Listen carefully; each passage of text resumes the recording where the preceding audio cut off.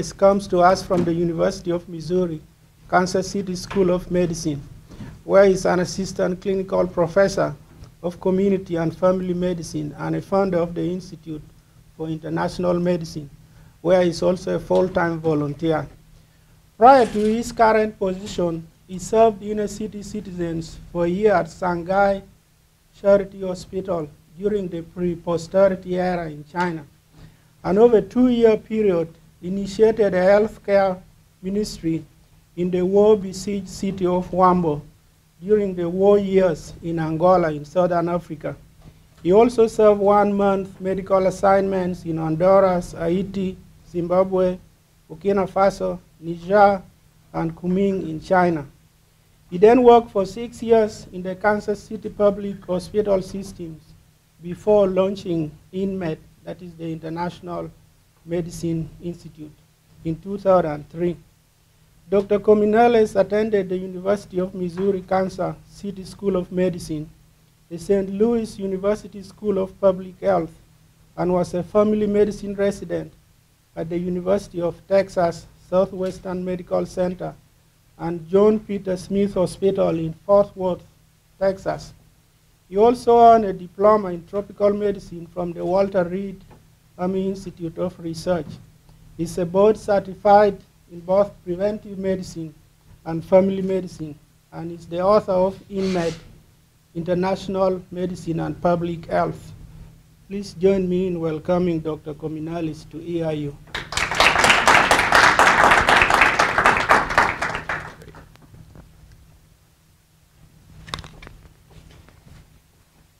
I sure enjoyed the chance to come up and visit all of you. I think the snow was something none of us were expecting this morning.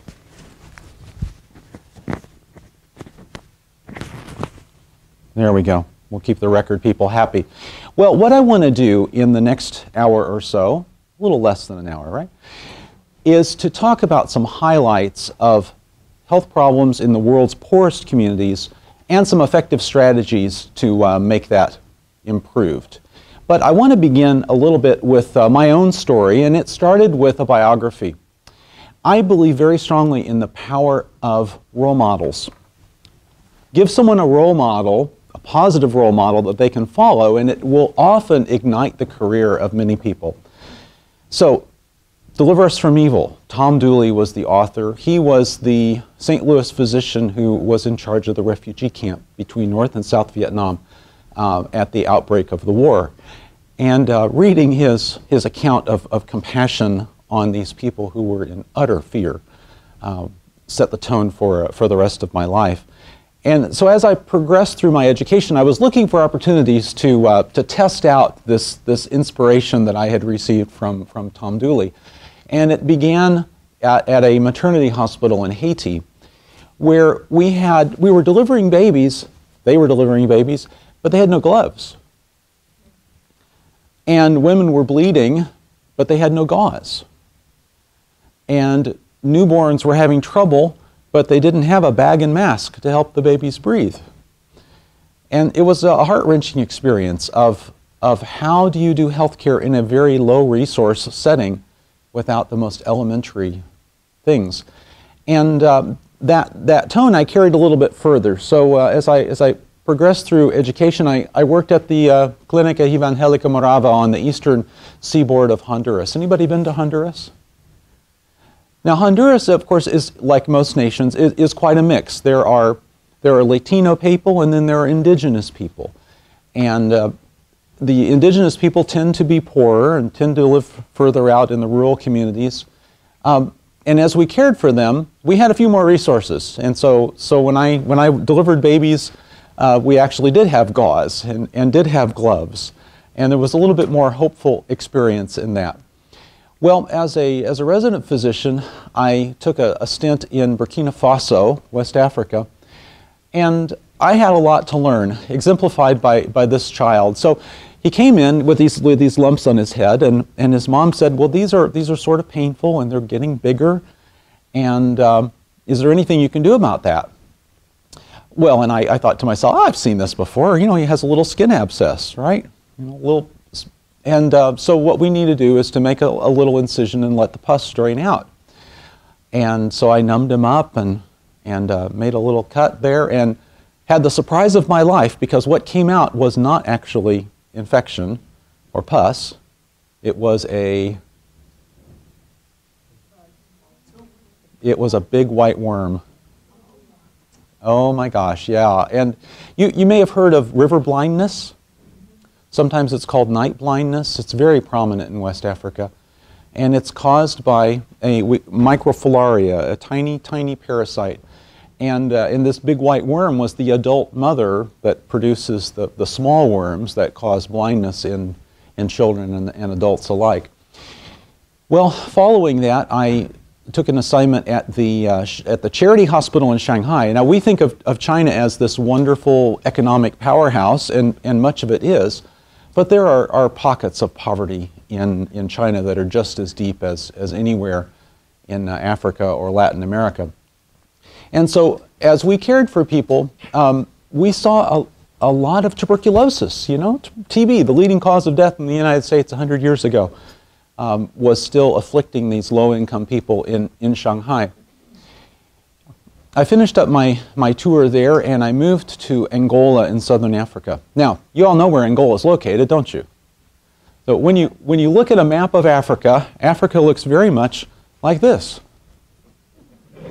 So you got Kenya and Uganda and South Africa at the feet, and Angola is actually the right knee of the continent of Africa.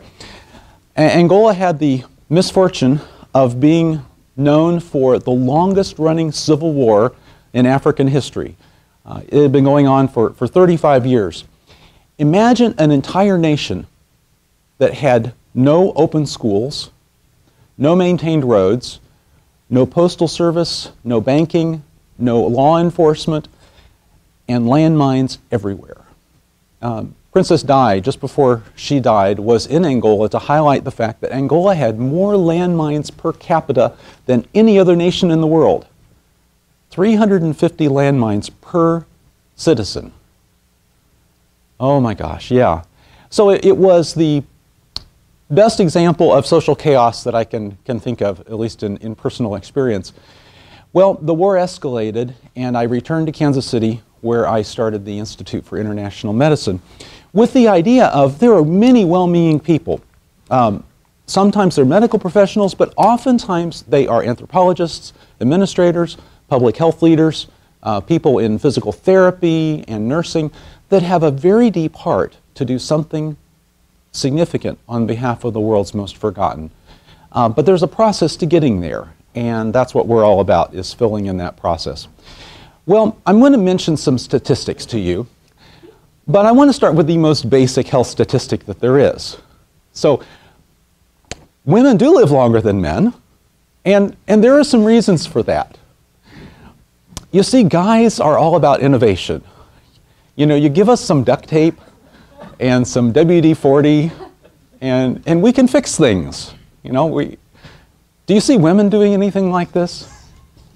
No, I mean, they're going to be more careful than guys. And you wonder why guys don't live as long as women do. Yeah, what are they thinking? And now this can start very early. You may see this if you have children. You may see this in your children. You may see this in your nephews. That they want to just fix it, whatever it takes. Now this one's sort of shocking.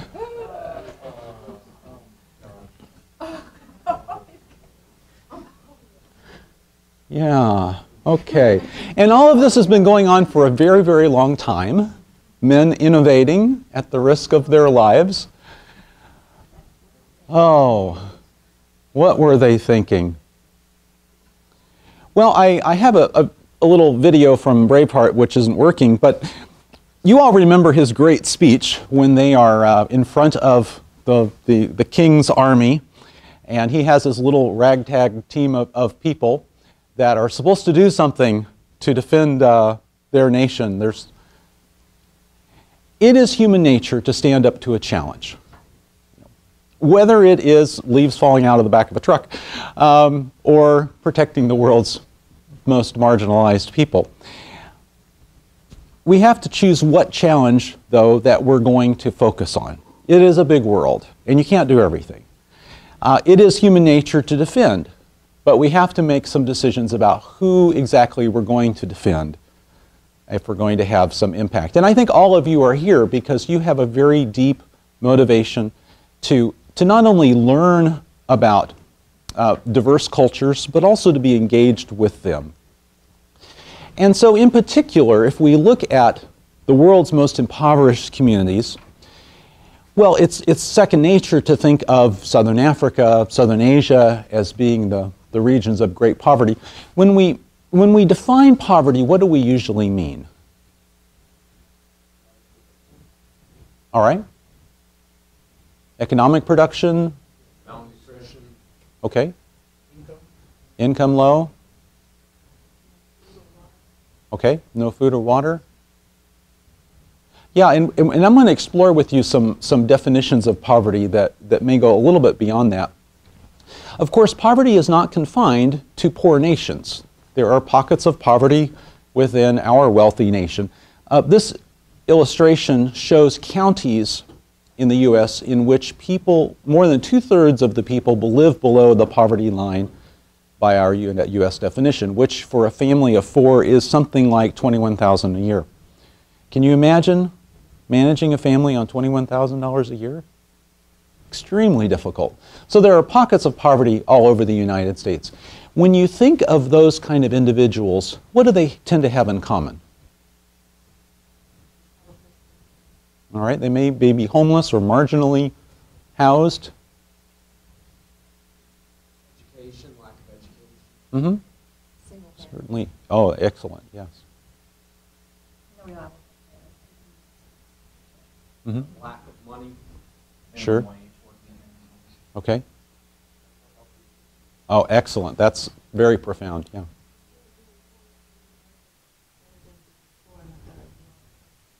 Often true, yes. There are more. Yes, please. Oh yeah, certainly. For the benefit of the videographer, yeah, when we think of people that are living on the margins in the United States, they're often undereducated, unemployed, underhoused. They're also often non-English speakers, or English is their second language. You know, they may be identified as an immigrant or a refugee within our context. Well, back to quality of life or poverty. Are there any other measures that you might want to include when you consider a definition of poverty? Access to basic health care. Okay, access to basic health care. Life expectancy is a useful measure, one that we can actually put a number on.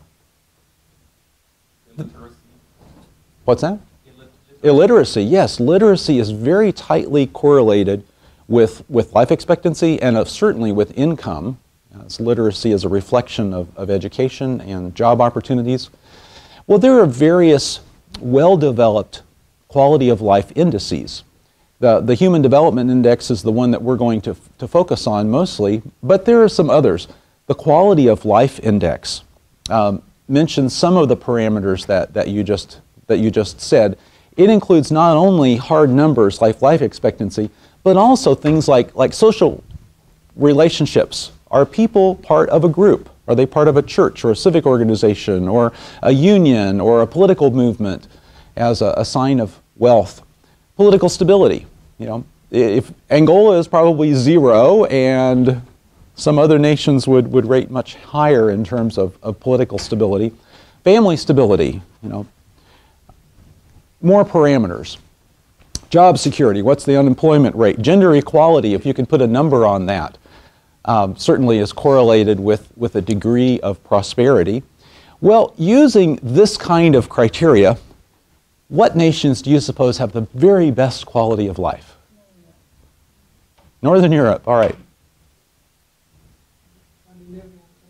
Scandinavian countries. Who else comes to mind? Okay, Australia. Canada does quite well, yes.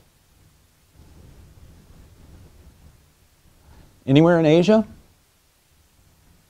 Japan. Japan, okay. Japan, Singapore. Yeah, South Korea is doing pretty well. Well, if you look at the numbers, you are indeed correct. Life in Northern Europe is pretty good. And it's interesting, you know, we have St. Patrick's Day, and they have a lot to celebrate in terms of these quality of life parameters. And Australia did make the list. Iceland. We often don't think of life in Iceland, but all right, well, let's turn it around and consider the worst quality of life nations on earth. Who comes to mind? Okay, Angola, Somalia, Haiti, Somalia, Congo, Zambia, okay, Latin America. Laos, yeah. Yeah, North Korea.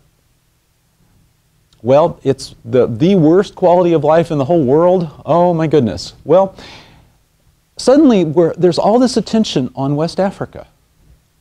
Now, when was the last time that Senegal and Liberia made the news?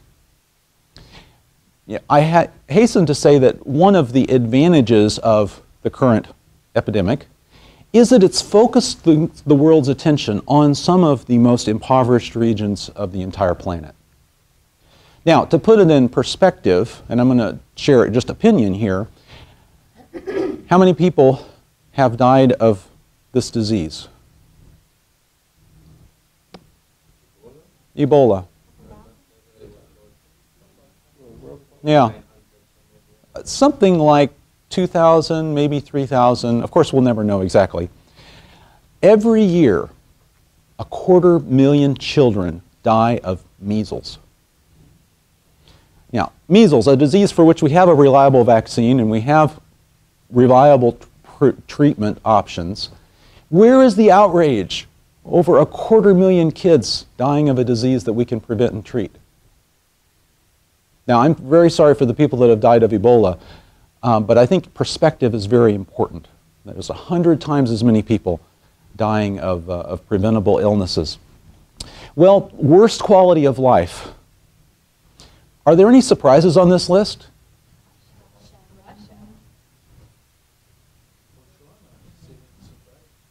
Botswana, Russia made the list. Nigeria has tremendous resources. They've got oil.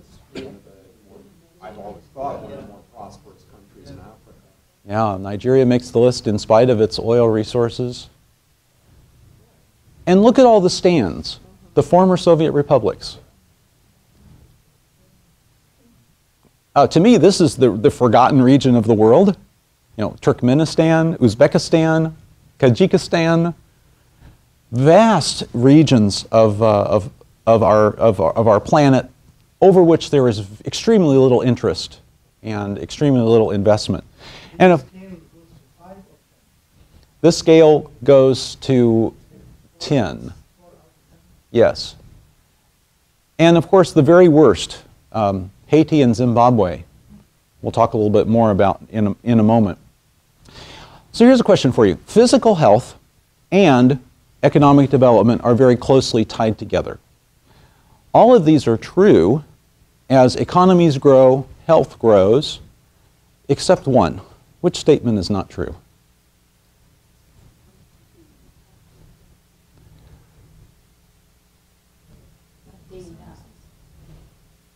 Yeah, D, exactly. What happens to childbirth as economies grow? It goes down. And why do you suppose? What? Okay, access to contraception, reproductive health care. Excellent. Don't need kids to work. People are focused on their jobs instead of raising children. Yes. But child mortality goes down. Child mortality goes way down as the number of children goes down. So does the health of those children go up. And as a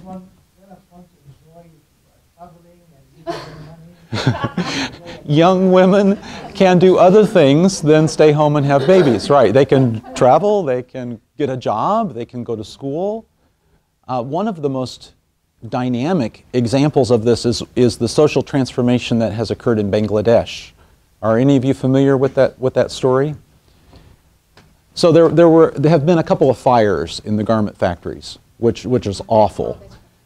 But contradistinction to that, however, those garment factories have provided lots of options for young women.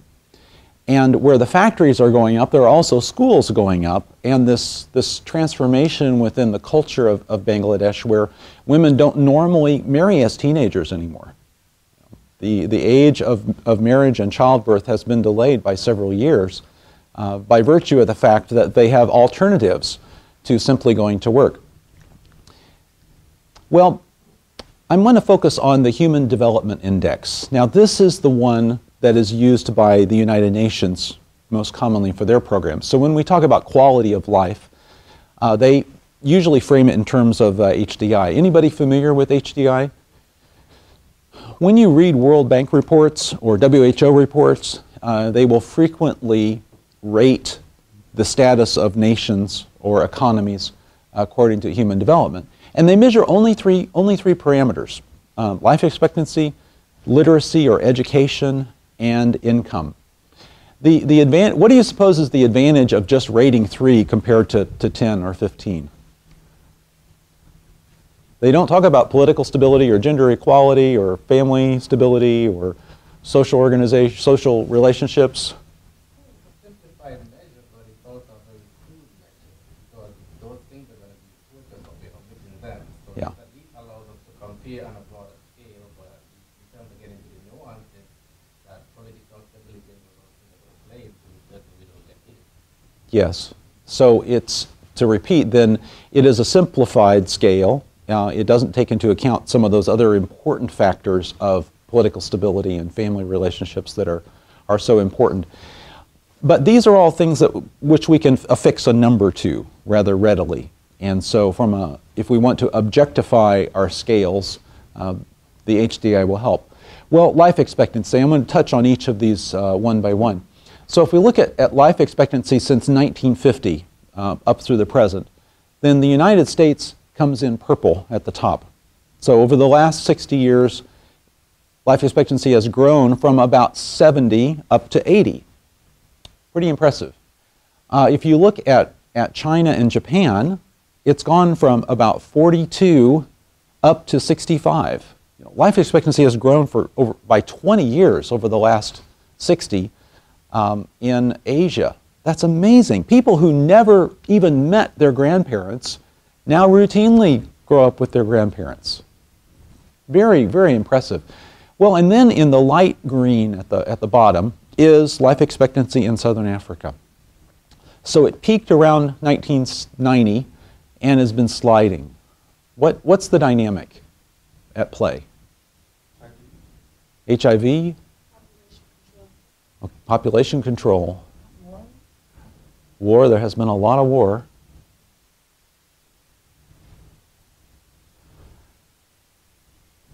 Usually it is attributed indeed to HIV, and people with HIV most commonly die from tuberculosis, which is much worse in HIV-infected people. And the wars in Southern Africa have certainly contributed to that social chaos. Yeah. Yes. Do you also put that on malaria? Malaria is over 1 million in Sub-Saharan Africa. Yeah. So I know HIV is a huge one, but I don't know what you want to say about malaria as well. Yeah. When you look at the world's poorest nations, malaria comes in at about the 5th leading cause of death. And it is usually death among children. Very, very sad. Malaria has unfortunately been rather static. Deaths from malaria have not reduced a whole lot recently, although deaths from HIV have had that big spike in the 90s and the 2000s. Now, we're not as concerned about HIV in the United States because we have these wonderful drugs, to treat the disease. But often those drugs are not available. In spite of PEPFAR and national efforts to provide HIV treatment to their people, getting it from the capital city in the container out to the individuals who are most in need is quite a challenge. Have any of you been involved with HIV work in some of these nations? Yes, Uganda. Yeah, the logistics are often the problem. It's not a lack of knowledge, or sometimes not even a lack of resources. It's who is actually going to test the person, educate the person, provide the medication, the follow-up, the monitoring. It's the logistics that tend to be the greatest challenge. Well, if we just look at life expectancy on a world map, then green is the best life expectancy, and the dark colors are the world's world's worst. Now we're going to touch a little bit on economic output. Now this scale shows economic output since 1820. We'll take a big picture of the entire world here.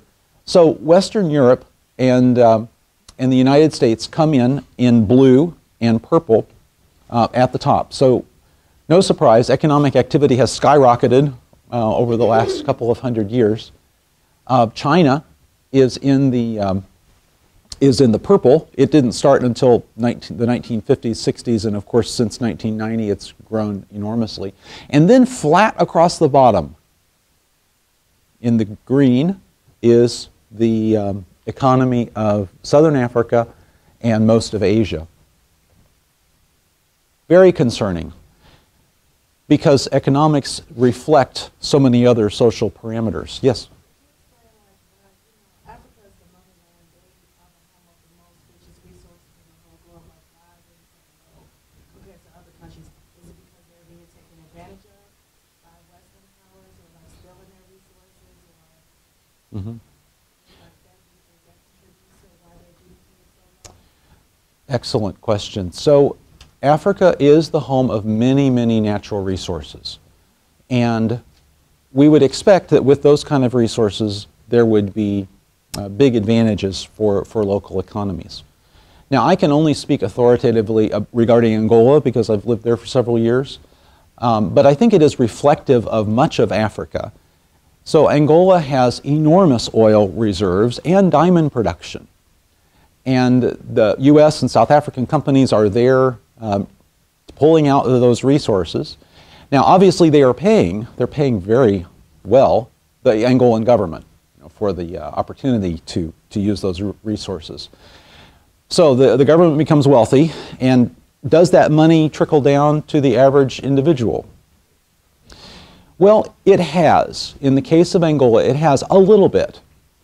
There are roads where there used to be no roads. And there is a functioning railroad where there used to be no functioning railroad. And everyone has a cell phone, whereas no one used to have a cell phone. There is no war going on, whereas that was daily life. And there are at least school buildings, even if there aren't teachers. There are buildings now. And there are clinic buildings, even if there are no nurses. So yeah, life is a little bit better for the average individual. But it's that separation between the wealth that is held on to by the government and the distribution to normal individuals that I think is the big roadblock in the case of Angola. Any comment about Uganda in that development situation? I think the statistics you have there, like over 10 years, 15 years ago, the economic situation is changing a lot. Yes. So in the case of Uganda, over 10 or 15 years, the economic situation has improved. Yeah, and I have great hope. I think that with the maintaining a peaceful political system, that there will continue to be some growth. Well, if we look at GDP on the world map, so blue is good, red, yellow are poor. But then if we look at it in terms of economic output, the world sort of looks like this. Do you see, can you make any generalization about economic productivity in the world? The scale is the same in terms of color? Yeah, that's right. Yeah, very similar. Well, the size represents the economic output of the region.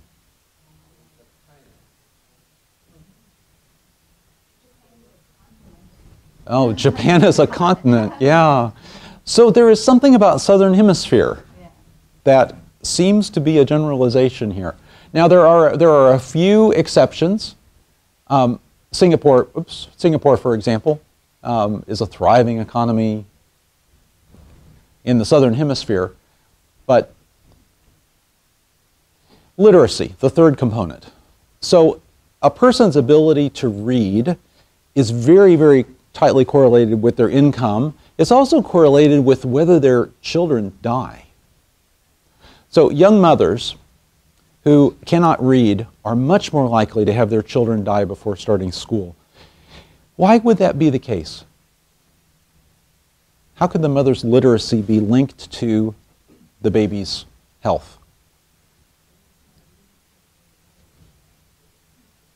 All right. Even if there is someone in that country distributing healthcare information, then the person, it's useless if the person can't read the brochure or, a book like a textbook, but like a health book for school. Certainly. Yeah, so a young mother who can read can gather health information to protect her child. And so if she gets a pamphlet and it talks about hand washing or nutrition for her baby, then that would be a more direct application. But on a broader scale, literacy of the mother also influences what other sort of factors that would impact the health of her baby. Nutrition, yeah. Money to support the baby. Money to support the baby. Yeah, now we're getting warm. Seems to me it's whole variant, because if the mother has a certain level of literacy, it implies there's an education system, there's a public infrastructure. There you go. And so areas where you have better literacy means you have a more stable political system, more public sector infrastructure to get that literacy rate up. And so people in those situations are less susceptible to infant mortality. Yes, so people who are more literate are more likely to have a better job and are more likely to afford a better house, and maybe a house that has safe drinking water and better nutrition, and to be able to afford health care if it's necessary, for their baby. So literacy is a reflection of overall economic status as well. Yes. In times past, when literacy is not measured by reading, let's say, in societies where families did not well children, and they have good offspring or generations without being able to read, let's say. So I think there is something other than just reading to say that say something else. I don't know, but just to balance the. Yes, of please. course, I want to add up that in many part of Africa, in many parts of the age about the literacy, whether are we using the English as a standard to measure, because there are some who are very knowledgeable in their Yes. local dialect, Mhm. language, and communicate well. So that's another element of the debate we need to Mhm. consider. Yeah, literacy in what particular language can be a factor. You may know that Rwanda, nation in southern Africa, has recently changed their official language from French to English. And you can imagine the sort of chaos that might be going on in the education system as they try to make this transition. Well, up to this point, we've been talking about a lot of numbers. And what I'd like to do is to put a face on some of these numbers by highlighting a few individuals that I cared for last summer in Angola. And I want to start with Maria. So her family brought her in because she has this pain in her neck. Well, it started with a toothache, and then suddenly she had this rupture and pus draining down the side of her neck. And when I saw her, her blood pressure was low, and she had a very high fever. And this was really the only problem that I could identify as an infection. Well, over the next day, we treated her infection and we treated her low blood pressure, and nevertheless, she died. What did she die of? It was an infected tooth. Yeah, in the United States, we treat dentistry as if it's this cosmetic, optional thing that you buy if you can afford to, but it's really not essential or life-saving. And yet, every month in Angola, I usually care for 3 or 4 people who develop an infected tooth, it goes to an abscess, they get sepsis, and then they die. Dentistry is a life-saving field. And among the low-income people in the United States, as well as any other place on earth, you know, there are enormous numbers of people that have infected teeth that are at risk for developing life-threatening infections. Dental care is just as important as medical care or prenatal care or well child care, something that we need to be advocates for. Well, then there's Marcelo. He's 5 years old, and his parents bring him in because he's been coughing for about a week, and he's been losing weight for 3 months and been having diarrhea. And I'm holding up his X-ray to the window here. Sort of hard to read. Very hard to read, like a very blurry picture. But what I'm looking at here on his X-ray is he has a big white spot in the upper part of his lung that shouldn't be there. It's his pneumonia. It's a child with pneumonia, but not only that, when we tested him, he has HIV infection. Now, how does a 5-year-old get HIV infection?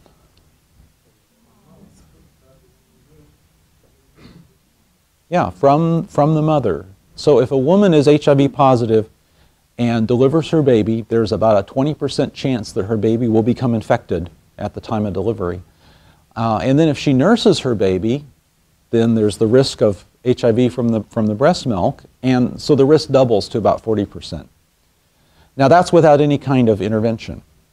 And if we can offer testing to these pregnant women and treat those who are positive, then the risk of their baby getting AIDS, you know, goes from like 40% down to about 2%. Extremely life-saving. So children should never develop HIV infection. And in his case, the HIV is what predisposed him to develop pneumonia. And we were able to treat his pneumonia and then start treating his HIV, and he did indeed recover. But we need to continue to be vigilant to protect children from HIV. It just shouldn't happen. Conventional methods of quantifying indicate about 70% of all children, 70% of all children in the world's poorest communities die of what?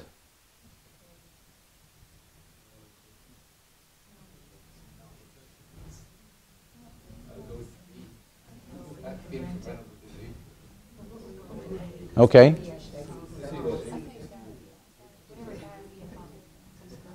Diarrhea. All right, so we've got malnutrition, infectious disease, vaccine preventable like measles, respiratory disease, pneumonia, or injuries. So it's actually an infectious disease of some kind. And it's the ones we've talked about. It's tuberculosis and pneumonia and diarrhea and measles and malaria are the big killers of children. And of course, they're all preventable diseases. Now, I'm glad you mentioned malnutrition. So malnutrition is never listed as a cause of death. When you look at health statistics for these communities, you know, malnutrition doesn't come up there at all. Why do you suppose?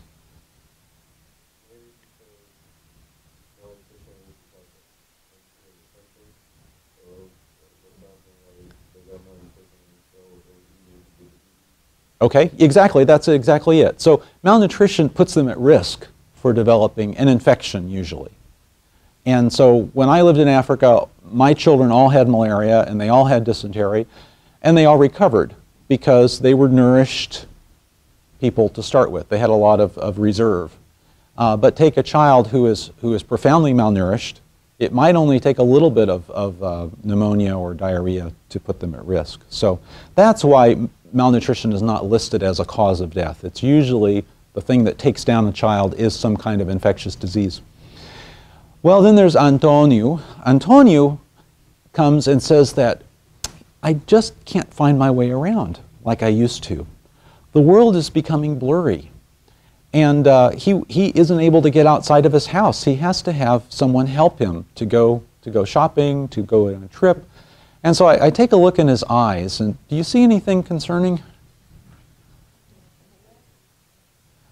Yeah, so the pupil is supposed to be black, and his is white.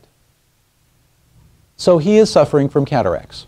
You know, most of you probably have a parent or a grandparent who's had cataracts, and they go to the surgeon, and they're in and out in about 4 hours, and the operation actually only takes about 20 minutes. You know, in the hands of a professional, cataract surgery is very easy. And yet he lives in a region of the world where there are no eye surgeons. And so the rest of his life, he will be dependent upon someone to lead him around. Now, you're probably all familiar with the medical missions phenomenon in the United States. You know, every year there's something like 5,000 teams that are going to other countries for usually a week, maybe 2 weeks, and doing some kind of medical care. And there's some controversy surrounding all of that. But one of the most effective outcomes is eye surgeons going to places like this and taking care of people that have a surgical problem like a cataract that they can fix in just a few minutes and transform the life of some individuals. Well, and then finally, Marcelo was riding his bicycle. Now, you know, everybody has a bicycle or a small motorcycle. They're tooling around, and the roads are not well maintained, and the traffic is horrible sometimes, and he fell. Oh, ouch. So I'm holding up his x-ray to the window here, and this is his thigh. Yeah, that's right. But if this happened to you, and they took you down the road to, is it Sarah Bush, right? All right, so there would be an orthopedic doctor who would come in, and they would put you to sleep, and they would put a rod down that bone, and the next day you would be walking. Really miraculous how they can fix injuries like this. Unfortunately, we don't have access to that kind of technology, and so we'll put him in traction. And he'll lay in bed with 15 pounds of weight on his leg for the next 2 months until that bone heals, and then he'll start learning how to walk again.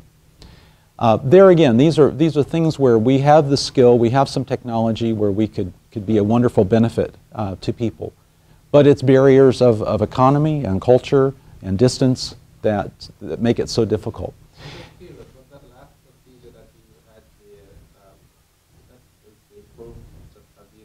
Is it painful? Yeah. Well, yeah, it does look painful. Actually, after a couple of days, it's not very painful at all. As Yes. an EMT, when you have fractures like that, they tell you to straighten it, and it actually is more painful until you pull it out. It's like, so there's no pressure on that vein.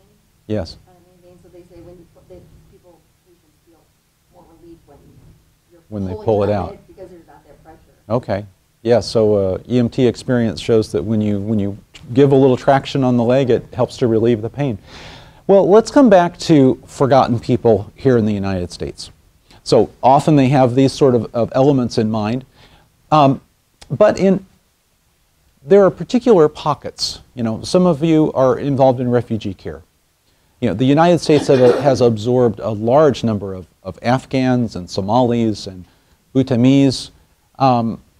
The Bhutanese are they're ethnic Nepali, people from Nepal, who were living in the neighboring nation of Bhutan. For some reason, Bhutan decided they wanted to ethnically cleanse or purify their country, and they pushed out all of the Nepalese people. The United States has received a lot of these people. What sort of refugee communities do you have in this area?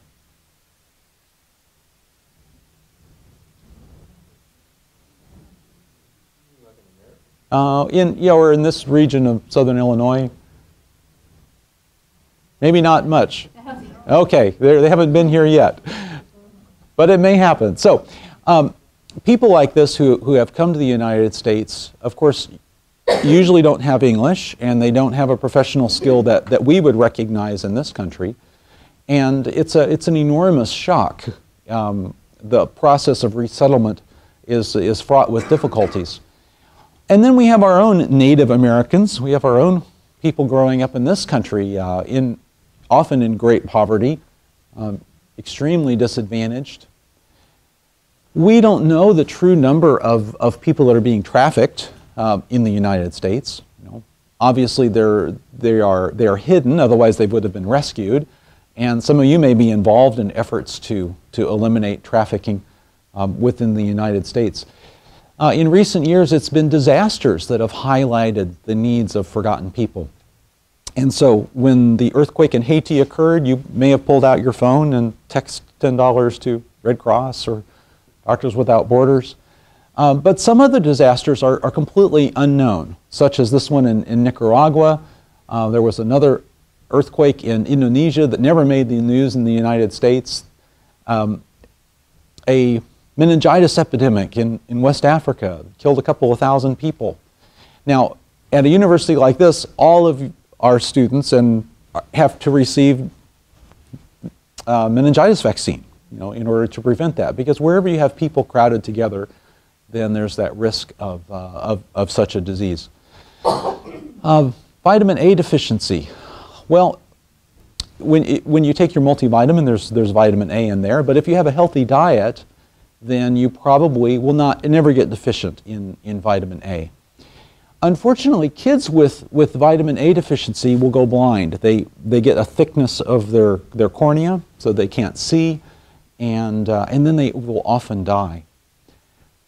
Why do you suppose a child like this would die?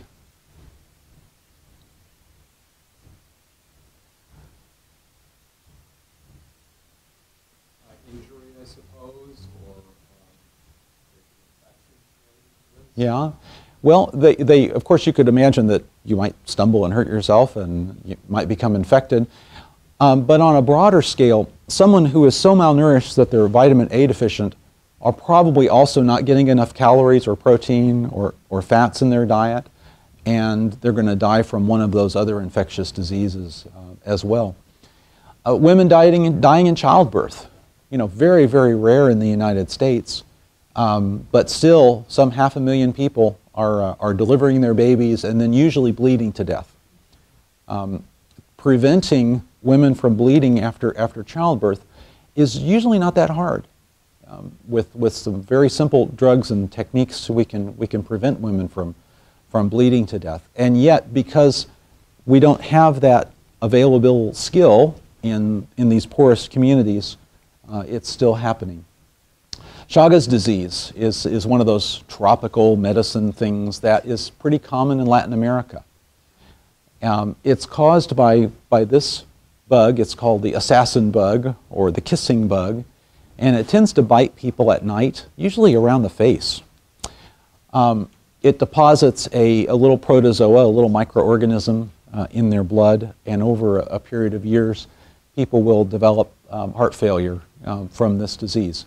Preventable and very closely tied with poverty. The bug gets into people's houses and bites them at night. Wow. So if you had a house that didn't have a dirt floor and that had screens on the windows, you would be protected from Chagas disease. Well, we're all interested in doing something on behalf of the world's most forgotten. And I like to keep things very, very basic. Let's focus on three areas. Let's focus on increasing life expectancy, increasing literacy, and increasing economic development. The three are synergistic. And so we can't just talk about literacy alone, for example.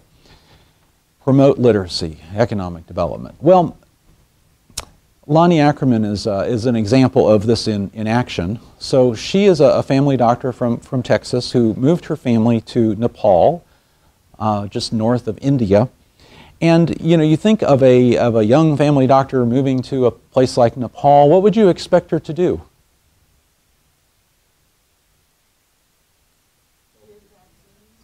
Okay, give vaccines, help the people. Teach them healthcare practice. Okay, teach them healthcare, you know, start seeing patients, right? Which is exactly what she didn't do. Right? So she was taking a much more inclusive global approach. First thing she did was she started a school for young girls. What? A school for young girls? Wait a minute. Because she realized that education is the fundamental cornerstone of health. And that if girls can learn to read, then it's going to improve their lives by all the parameters that we've already explored. Well, over the years, her girls started to grow, they started to graduate, and then they needed jobs. And so Dr. Ackerman started a VOTEC school to teach them some trades that they could actually use for earning an income. Now, she did see a few sick people, but she always did it in association with a Nepalese person, showing them how to do it themselves, passing on her skills. A lot of nations use community health workers. Sometimes they're called village health workers or health promoters.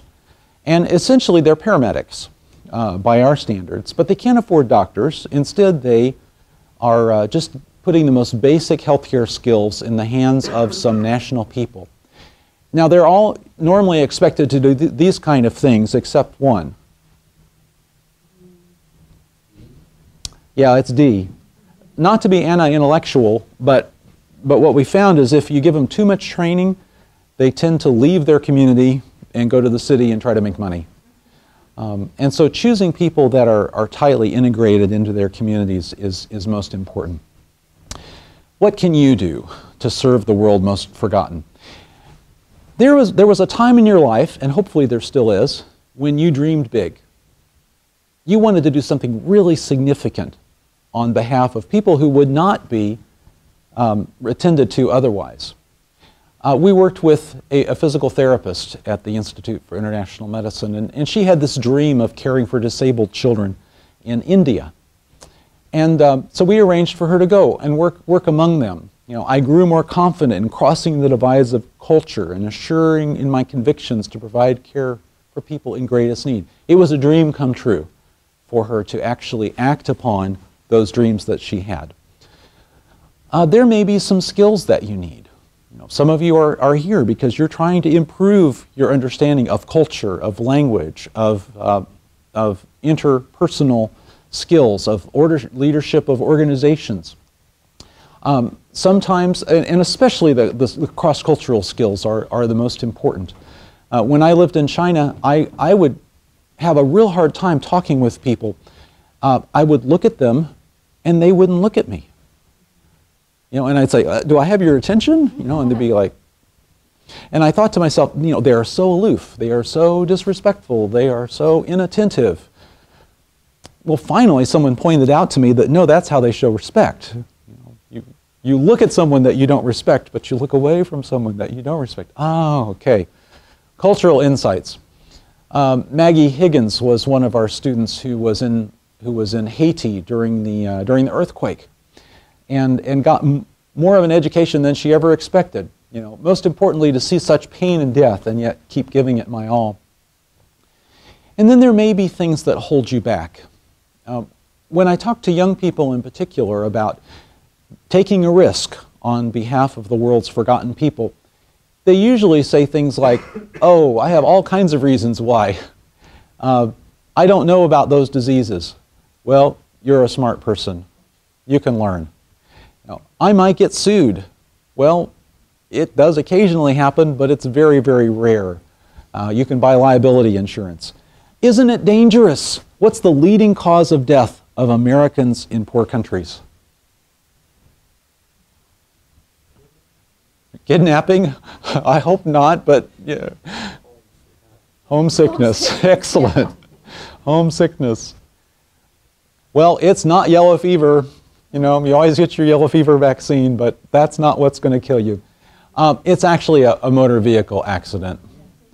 So stay out of those brightly colored taxis and minibuses. That's where the death occurs. I don't speak a language. Well, but sometime in your past, you learned a language. Now, I failed high school French.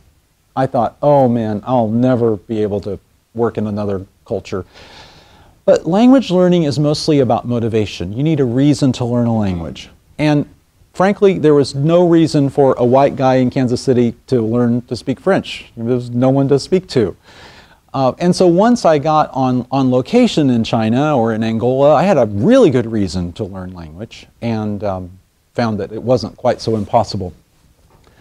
English is, of course, the most useful language, but if you're going to become part of another culture, their values are usually very tightly encased within their language. And so as you learn one, the other comes along.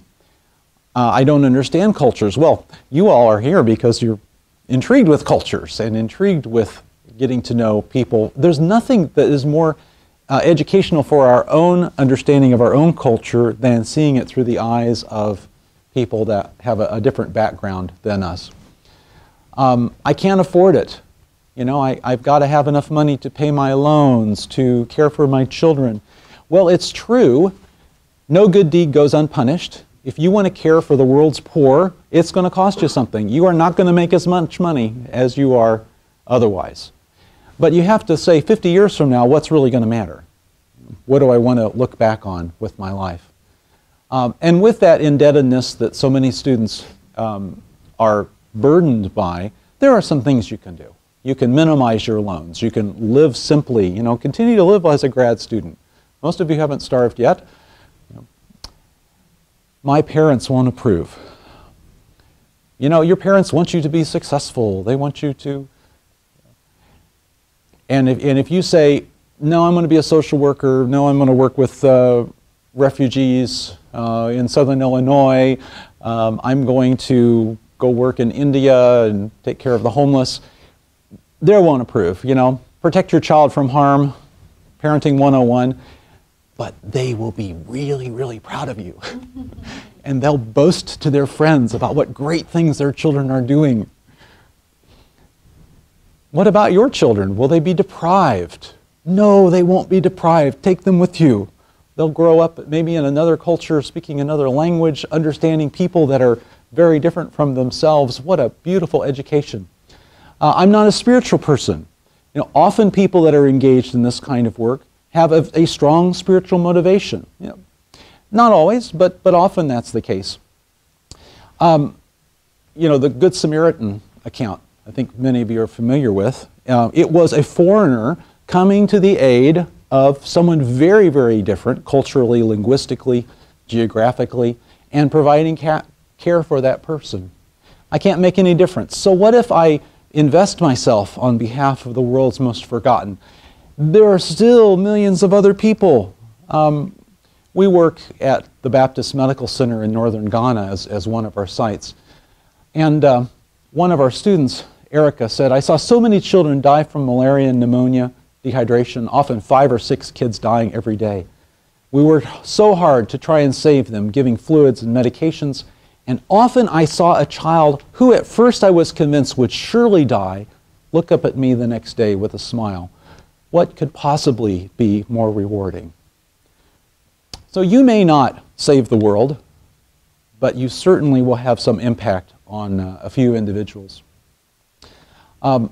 As I begin to wrap up here, Mark Byler is a friend of mine who has spent the last 15 years living in Zimbabwe, the worst quality of life status in the entire world. Most of his patients have HIV. What's going on in this picture?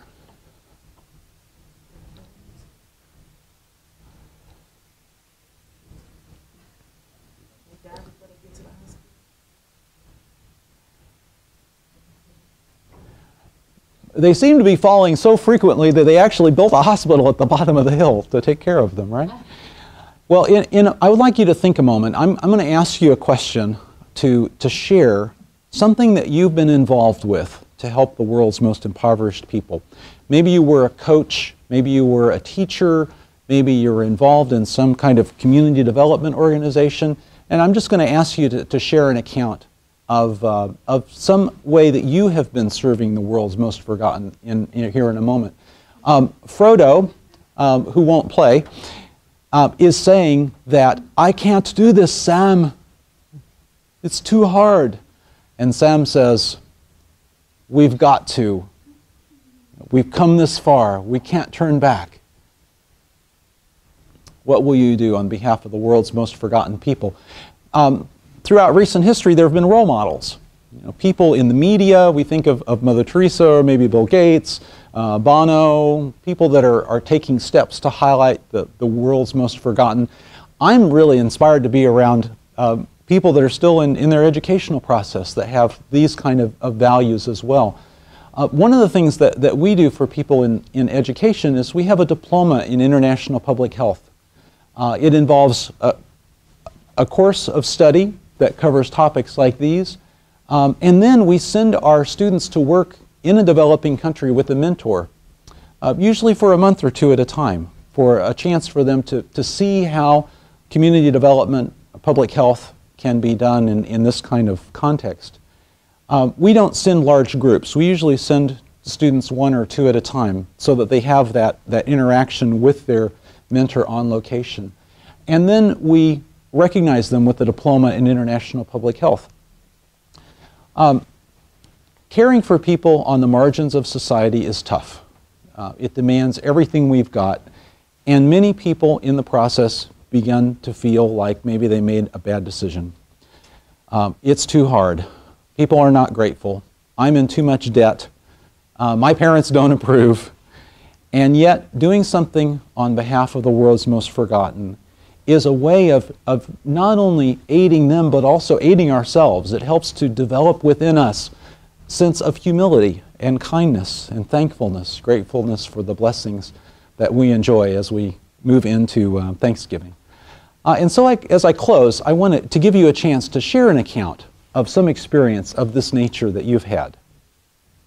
Please. Well, I'm a part of the African Student Association conference, and every year we do like a book and pencil drive and send the stuff over to African students.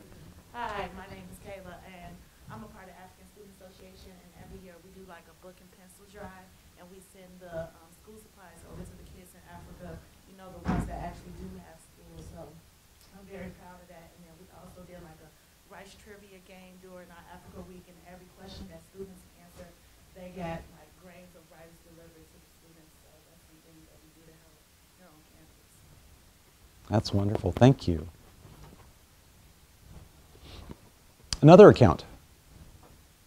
I want to ask a question. Yes, please. Maybe not the same training suit. All right. How would you deal with typical framing or profiling? Meaning, people usually mix politics and wars and agendas and so forth with good Samaritan thing. Mm-hmm. So if you are like an American going somewhere where they think that Americans are bad people, evil. Yes. So how would you break the ice and say, no, I'm not following that, I'm here different? Yeah, so how can we, as Americans, be engaged in other countries where people may have some very legitimate suspicion of our motives? And I think one way to do that is to have a local host. You know, be invited by someone who is of that culture, that can introduce you, that can guide you in your interactions with those people, help you avoid some of the cultural mistakes that you may make, and give it time. It won't happen the first week, it may not happen the first year. And so long-term investment into these kind of relationships is extremely important. So give it time and have a local host. Mr. Elliot, who was killed in South America 56 years ago, and tried, and then his wife continued to work. Yeah, you're telling the story of Jim Elliot. Was a prominent American working in Ecuador who was killed, and yet the people who killed him out of suspicion eventually became friends with his son and with his wife, Elizabeth Elliot, who is a very popular speaker in the United States now, and that was 50 years ago. And so he died, but yet his associates continued to develop this relationship with the people who had killed him. And it became a beautiful resolution. Just have a comment. Yes. Mainly based on the charts that you show about different countries and the relation between poverty, education, access to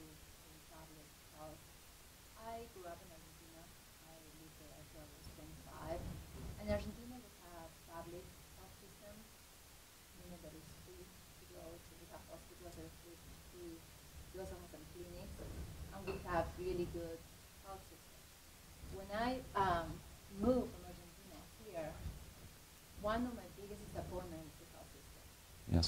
Everything else was outstanding. Education, economy. But going to the clinic of a hospital, I was taken back with vision. The time that the doctor was spending with me, I didn't feel the doctor was trying to get to know me as a person. Mm-hmm. Also the amount of paperwork and the filing things and the cost Yes. of health. And I Yeah. know, I'm a professor here, I can afford going to the doctor or going to the dentist, but I know other people can't. Yes. So in America, one of the richest countries in the world, and our health system is suffering for the ability to actually go to the dentist Mhm. or go to the dentist. I kind of want to have your thoughts on that. You can do that way. Yeah. Yeah. Can you hold on just a second? Another question would be, are there missions like these in America? Are they like free services provided to Mhm. people in need or for both in America? Yes. Well, quickly, critique of the United States health system. It is a mess. Some people say we have the best health system. Well, we have the best health system in terms of technology and specialists, but in terms of people's access to that and their ability to pay for it, we have a long way to go. Canada is far, far ahead of us. You know, Canadians get the same sort of health care we do, and it costs them 1/10 as much as we spend. And so I don't agree with everything under the new health care plan, but it's probably better than what we had before. We have to do something because the current system is not working. Yeah, I just think that America is such a capitalistic society that has moved into our healthcare. Like everything is about big business and about money. Like even if you have Medicare, Medicaid, your treatment is not the same as somebody who has an HMO or PPO or good insurance. So it's such differences in the type of care you receive based off your income. So it's very It's the worry for people here when they go to the doctor, can I go, can I afford Mhm. this service even before they receive the service? Somewhat, exactly. Somewhat Yeah. in Argentina, which is not as wealthy as the country as it is in America, they even cross the line before going to the doctor where they can afford it. Mhm. Yeah, it is a tragedy. We live among such wealth. Yes. So to share my experience, I think my involvement only extended to doing the microloans. Yeah. The microloans where you give a small amount of money as your income, but it's a great starting capital for entrepreneurs in developing countries Mhm. to help them get their business started to improve their economic situation. Right. And I want to share a story that I heard from my colleague who is from Minnesota. So in Minnesota, they have a large Somali refugee settlement in Somalia. And there was a big issue on access to healthcare Yes. because of cultural barriers. Mhm. So the healthcare is available, but the refugees would not go to the clinics Mhm. because they don't know the language, they don't have cars, they don't know how to ride the bus, they don't speak the language, they don't trust the doctors. So my colleague was an instructor in nursing. And so she organized a community service project where she would bring the students to the homes of the Somali refugees. And then slowly, through a few years, they've developed a relationship with the people. And they can now actually take vitals of the Mhm. children. So the people will actually let them, measure the weight and the blood pressure. And just very simple thing that we take for granted. That is such a barrier. I mean, they're living in America, Right. but they have no access to anything that we could offer. Mhm. So I think those kind of community partnerships can be so useful. Yes. Excellent. Thank you for sharing that story because it highlights some of that cultural misunderstanding and the fact that it takes time in a relationship in order to cross those barriers. I have a question. Yes, please. I know some development agencies that tend to empower local communities in African countries. For instance, you would have women given access to medication where they would buy this, they would have like a pharmacy where the rural area people go to that woman to get medication. Can you give me examples that you might have from your institution that empowers Mhm. the local people Yes. so that there is sustainability when the experts leave. Yes, how can we help to empower people to care for themselves? Well, in brief, I would say two things. First of all is through your own example. The power of exemplary role models, can be very impressive among young people. And then the second is those of you who want to teach your skill, want to start something like a microfinance project, but do it under the leadership of a local person who has the potential to continue that following your departure or the development of that project is very important. Those of you who are involved in teaching your skills, I think, have a wonderful gift. How about just one last comment before we break for lunch? How you fund it? I know money is involved in your work, so you don't necessarily have to disclose the source. But Yeah. how you fund it? Right. How do you fund this kind of work? Yeah, I mean, beyond sending all those Okay. over to it. Yeah, the Institute functions like a small university. Our students pay a tuition. But we also find that organizations tend to be rather soft-hearted when it comes to global health and are willing to support the students and to support this kind of work. Well, Take one more question. yeah, please. You mentioned medical, I think your phrase was the medical missions phenomenon, and you said Right. rather controversial in some senses, Mhm. although you identified some good. Why is there controversy about these medical missions? Yeah. 5,000 a year, did you say? Right, right. Yeah, the controversy surrounding medical missions has to do with long-term impact. I don't throw water on it. I don't intend to throw water on it. It's people who are motivated out of wanting to do great good. Part of the criticism comes from the fact that it's so short-term that people in impoverished communities usually need some continuity. They need some continuity of care. And so a bunch of foreigners who drop in for a week is not an answer to continuity. And so to address that problem, what the insightful teams are doing is partnering up with someone who is providing continuity in that community and just coming to supplement them in order to build it. Another criticism is that it tends to focus on caring for diseases that is very episodic. We can treat someone's malaria in 5 days, but we can't treat their diabetes or their hypertension, which requires that long-term solution to have an impact. Well, to wrap up, let me just say this. The concepts that we have talked about today are really concepts of the heart. It's concepts of applying a spirit of generosity and caring for the world's forgotten people. And you can apply that anywhere. You can apply that in urban St. Louis. You can apply that in rural Iowa. You can apply that in Bangladesh. And so my desire for you is that you would do something bold on their behalf.